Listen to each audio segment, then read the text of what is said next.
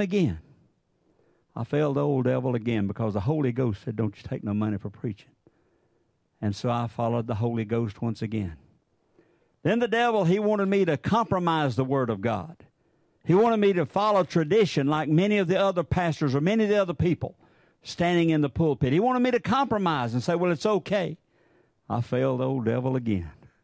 I didn't listen. I obeyed the Spirit when he said, don't you compromise my Word. Stand upon the truth. So you see, I've had many failures in my life.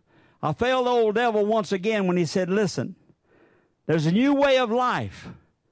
Women with women and men with men. That's a new way. I want you to stand and proclaim it's all right. That God understands. I failed the old devil again. I said, no, I'm going to follow what the Word of God says. I'm going to stand on the Word of God. So I failed the old devil again. But then the devil came and said, I don't want you to mention the blood of Jesus. Stay away from the sermons that mention the blood. I failed him again. Holy Spirit said, you stand and you proclaim the Word of God. You preach the blood of Jesus and the finished work of the cross. And you see, church, this is all God's wanting all of His people to do. He's wanting us just to obey the Word of God, not to compromise it, not to give in to the world. Satan would want us to give in any way that any way he can get us to give in. He wants us to give in. But I've come to tell you that Jesus sent us here for one reason. He saved your soul. If you're a blood-bought, born-again child of the King today, there's something precious about being able to say that. A lot of people say, I'm a Christian, but they live like the devil. They say, I'm a Christian, but they live for the world. They say, I'm a Christian, but there's no Christian works in their lives. Because, you know, a tree shall be known by the fruit it bears. And if you're a child of God, if you're a Christian, you're going to be out there witnessing for Jesus. You're going to be witnessing for the Lord. Your life is going to reflect the Word of God. It's not going to compromise the Word of God. It's going to go exactly what the Word of God says, whether your flesh likes it or not. You see, your flesh doesn't want the Word of God. Your flesh today doesn't want to have anything to do with this. Your flesh today wants to come against this Word. Why? Because the flesh is of the devil. And the Word of God, the Spirit of the Lord is of the Lord. The Word of God is of the Lord, is your spiritual food. But your flesh will war against your spirit man. Your flesh wants to guide you and direct you in a way that's not pleasing unto God. And you know, every sin you've ever committed comes from your flesh.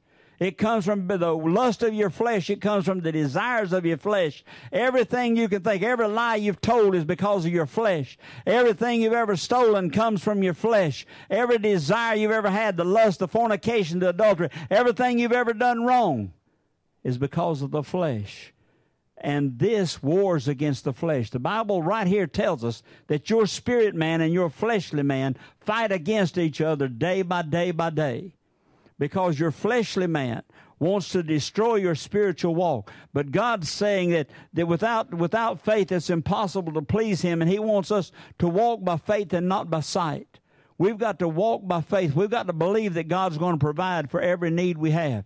We've got to believe that God's going to take care of all of our financial problems, all of our health problems, all of our family problems. We've got to trust in God. You've got to lay your problem down at the altar. You've got to take your cares and your problems to Jesus and leave them with Him and walk away from them. Now, the devil will tell you to pick them up and take them back again, that you can solve it. But you've got to disobey Him.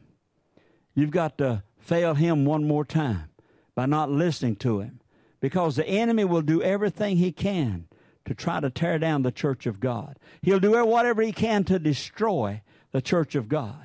He's come at this church from every angle he can come at. He's tried to destroy the finances. He's tried to bring division. He's tried to shut me up. He's tried to put stuff on me, praise God, and thinking that I'll not get out here and proclaim the gospel, that I'll throw up my hands and quit. But I've got news for the devil. I'm going to fail him one more time. I'm not going to do what he tells me to do. I'm going to do what the Word of God says, and the Word of God says, by His stripes you are healed. By the stripes of Jesus Christ, I'm all right today. free. And by the stripes of Jesus Christ, I'm going to keep going forward. And by the grace and mercy of God, I'm going to stand and I'm going to preach the truth. If it makes my wife mad, I'm going to preach the truth. If it makes my children mad, I'm going to preach the truth. And if it makes the devil mad, I'm going to preach the truth. But the truth, hallelujah, is what's going to set us all free. It doesn't matter. It doesn't matter. It doesn't matter. I don't care who dislikes me here on this earth. But praise God, when I walk up to the King up in glory, hallelujah, I want him to say, welcome in, my son. Oh, well done. Come on into the glory. And church, that's what I'm looking for. I'm looking for the crown of life. I may not have a lot of riches here on this earth, and I may not have a lot of wealth here on this earth. I may not have a lot of friends on this earth, but I've got something laid up over there. I've got some people over there, hallelujah, that's already crossed over Jordan, and they're waiting for me to come, and I'm soon going. I'm going to cross over Jordan, and I'm going to see my loved ones. I'm going to see my mama and my daddy and my grandma and my grandpa. I'm going to see those that have gone on before me. And church, that's worth it all. It's worth it all. What we leave behind here, that's between God and them. The people we leave here is between God and them. That's between God and them. All we can do is warn them. There's people here on this earth. There's people in this community. There's people close by that have aught in their heart. You can't have Jesus in your life and have aught in your heart. Do you understand what I'm saying? The Spirit of God is not going to dwell with the spirit of the devil. And the spirit of the devil is what brings aught in your heart. The spirit of the devil, you know, the Bible says, be angry but sin not. That means you can get upset for a moment, but then you've got to forgive. People forgive. People have forgotten the word of God that says we must forgive, because if we don't forgive here on this earth, God's not going to forgive us from heaven. We've got to forgive 490 times a day, Jesus says. 490 times if my brother sins against me, I have to forgive and walk away smiling and love that brother with the love of Christ, with the love of God in my heart. We cannot hold out against them, even though they may say things that'll hurt us, even though they may try to tear you down and destroy you. You have to continually walk by faith and show love to each and every one of your brothers and sisters, even though you may not agree with them. You know, there's people have come up to me and said, I disagree with a lot of things you preach, but I do agree on the blood of Jesus. Well, that's all that counts. It's the blood of Jesus that counts. It's the fact that if you have repented from your heart, if you've been drawn by the Holy Spirit and placed under conviction by God, and you repent of your sins from your heart and say, Father God, in the name of Jesus, I'm sorry. Please don't let me walk down that aisle again. Please don't let me go astray again. Place my sins under the blood of Jesus Christ. For I believe that He is the Son of God, and I believe that you raised Him from the dead, and I believe one day He's coming back for me. I believe, Lord God, that I'm going to spend eternity with Him. If you truly mean that in your heart, you'll turn from the evil and wicked ways you've been headed in. You'll turn from the ways of the flesh, and you'll start following Jesus. And that's when God takes over. That's when He comes into your heart. And that's when He saves your soul. And that's when you've got victory. A lot of people don't understand that. A lot of churches don't even preach that you have to be born again. But in John chapter 3, verse 17, 18, and 19, John 3:16 tells us about Jesus. 17 and 18 tells us that we were under condemnation, from the very beginning.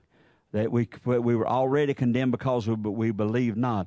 But in John chapter 3, verse 3, if I can get over there, John 3:3, it tells us that without being born again, and you know, I cannot understand how churches can hold a service with little children in that service. And pastors, I'm not talking about the men of God, because I know that you read the Word of God and that you stand on the Word of God. But I don't understand how some of these churches can bring pastors into the congregation. The number one, they don't preach the blood of Jesus. They don't preach the work of the cross. They don't preach the stripes of healing. They don't preach about the gifts of the Spirit. But what I cannot understand is how any man or person, and women ain't got no business behind the pulpit anyway. We were talking about that in here a while ago.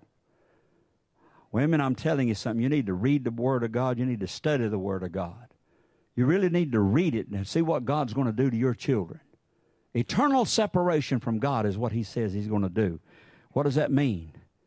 Read your Bible. Get on your knees. Pray. Seek God.